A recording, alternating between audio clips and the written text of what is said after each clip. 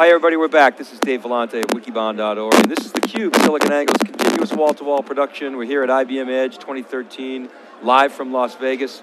Jamie Thomas and Matt Hogstrom are here. Jamie is the GM of Software-Defined Systems for IBM, and Matt is the CTO of Software-Defined Environments. And first of all, welcome folks. Let me, maybe Matt, go to you. How do you guys look at software-defined storage? How do you define software-defined storage? We're hearing a little bit of a unique angle from IBM this week, but give us your perspective. What is it? Well, you know, if I start at the software-defined and I stop there, I think that the big shift that we've had over the past probably about 6 years is we're now at a point of having programmable infrastructure, right? So virtualization was always a means to consolidate and to be efficient, et cetera. But now it's turned into, I can create infrastructure on demand programmatically. So the consumer is now driving a lot of the infrastructure. So when you talk about integrating those capabilities, is that, I presume I'm inferring, again, that's part of your charter. Yes. So are you running a development organization and yes, and how do you tap into that resource? Yes, so today my role is not only strategic, but I'm managing thousands of programmers within the context of our team. And what we're doing as an execution team is we have experts across these domains, Matt being one of those experts, who are working together right now to define not only what are we doing today, because we have things that we're announcing this week, but the next generation of capabilities and experiments we need to run working with our clients to further refine this, because we don't think we're going to do this just in a pure laboratory setting without interaction with clients with these experiments. What does it all mean? Typically what we all end up doing when we have expertise in a given area, right, we tend to stay in that silo. And so whether I'm talking about storage or compute, networking, even if I'm talking about governance or operating systems, all organizations have kind of silos. And the silos are where the people spend their time. And so what the software-defined environment does is it allows us to not look from the bottom up. Like when someone says, I need storage, we kind of inherently know it's fast over there, or this is the kind of connectivity that I have. But it's really from the top down. So now the people in the silos have to be much more aware of the needs of the developers and the other groups that are bringing applications into the infrastructure. So the shift is away from the discrete pieces and looking at it as a holistic piece on top.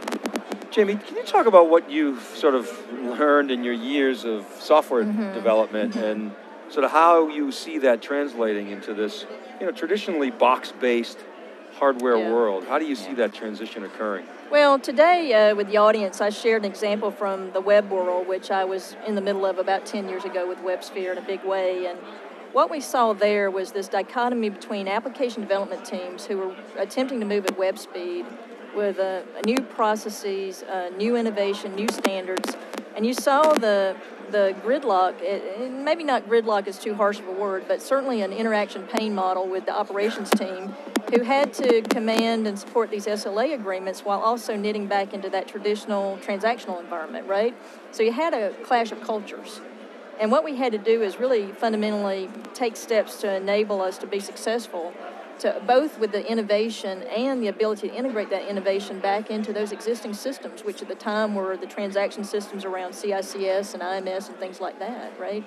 This shift is similar to that in some ways, but I think moving even at a more rapid pace. The premise is that it actually could happen faster here. Yeah. So that comes back to, that's putting a lot of trust in my software-defined environment. Well, I think one of the key things, and Matt can comment on this further, is our view is that we can encapsulate software patterns, which we've done today in the context of our peer systems. We've definitely implemented patterns there. But the next sea change is the encapsulation of infrastructure patterns, where we're able to capture infrastructure as code in a way that we haven't been able to do before. A lot of the automation around infrastructure today is in the form of scripts.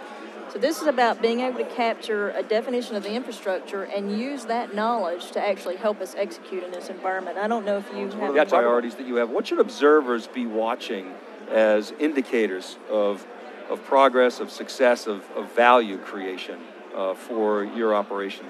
Well, I think that first and foremost, we want to try to be much more open about our plans and where we're going as a part of this journey, because we think that's absolutely critical in today's environment. We cannot simply understand every use case or certainly dream those up in the context of the laboratory. You can expect to see us as a very visible player continuing in OpenStack and Open Daylight in terms of what we're doing there as a foundation of software-defined environments, as well as a foundation for software-defined networking. We, in fact, are announcing a software-defined network controller this week, in addition to the work that we're announcing to integrate our storage products with the OpenStack APIs. So our goal is to be able to, with our customers, to be able to say, here's what we expect to have in 6 months from now, and here's what we expect to have even a year from now, just to start to stimulate a conversation, if you will, about what we're thinking about, and because we think that this is going to need to be a very interactive model to really be successful.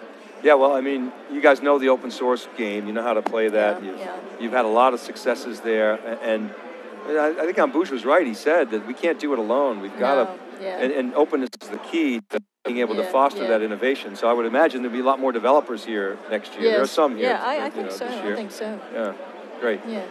All right, Jamie and Matt, really appreciate you guys coming to Thanks theCUBE. for It was having a us. great segment. Good luck. We'll be watching. I'm really excited for you guys and excited for the transformation that's going on in the business. Okay, thank you. All right, keep it right there, everybody. We'll be right back with our next guest. This is theCUBE. This is SiliconANGLE's coverage of Edge. We'll be right back.